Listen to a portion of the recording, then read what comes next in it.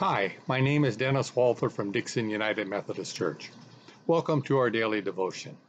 Today I'd like to talk to you about prayer and where God took Adam and where Jesus went when he was in communion with his and our Father. In all cases, it was the outdoors in a garden. Whenever I read the Bible, I like to put myself in the scene. So as I read, or as you read, put yourself in the Garden of Eden while reading from Genesis, and with the information we have in the Bible, envision what it might be like. Since Adam was there in Genesis, walking with Adam while in the Garden of Eden, imagine in your mind what you think the surroundings might be. Imagine the leaves, the trees, maybe a stream due to the vegetation. Whatever is in your mind, surround yourself as you read and pray. I will read two scriptures, the first from Genesis and the second from Mark. Both will be from the NIV. The first reading is from Genesis 2, beginning with the 4th verse. This is the account of the heavens and the earth when they were created, when the Lord God made earth and the heavens. Now, no shrub had yet appeared on the earth, and no plant had yet sprung up. For the Lord God had not sent rain to the earth, and there was no one to work the ground. But streams came from the earth and watered the whole surface of the ground. Then the Lord God formed a man from the dust of the ground and breathed into his nostrils the breath of life, and the man became a living being.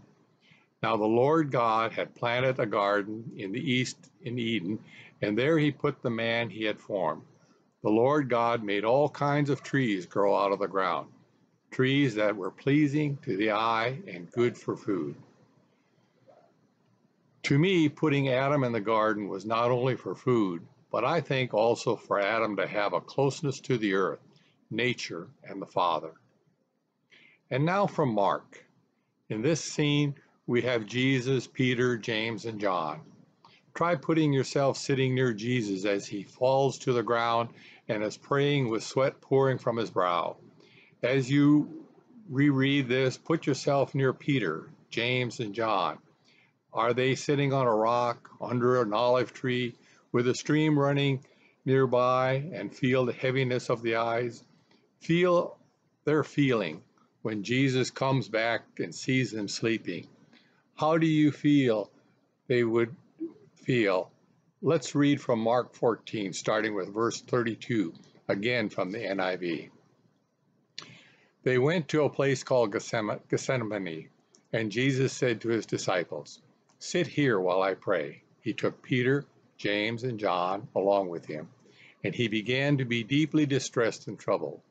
"My soul is overwhelmed with sorrow to the point of death," he said to them. "Stay here and keep watch." Going a little farther, he fell to the ground and prayed that if possible the hour might pass from him. "Abba, Father," he said, "everything is possible for you. Take this cup from me, yet not my will, but your will." Then he returned to his disciples and found them sleeping. "Simon," he said to Peter, "are you asleep? Couldn't you keep watch for 1 hour? Watch and pray so that you will not fall into temptation. The spirit is willing, but the flesh is weak." Once more he went away and prayed. Same thing. When he came back, he again found them sleeping because their eyes were heavy. They did not know what to say to him. Returning the third time, he said to them, "Are you still sleeping and resting? Enough. The hour has come. Look, the Son of Man is delivered into the hands of sinners. Rise, let us go, and here comes my betrayer. For your prayer time today, find a place outside near some plants or trees. Absorb them by looking deeply into their leaves. Breathe, feeling the air going in and out of your lungs, and have a conversation with the Father.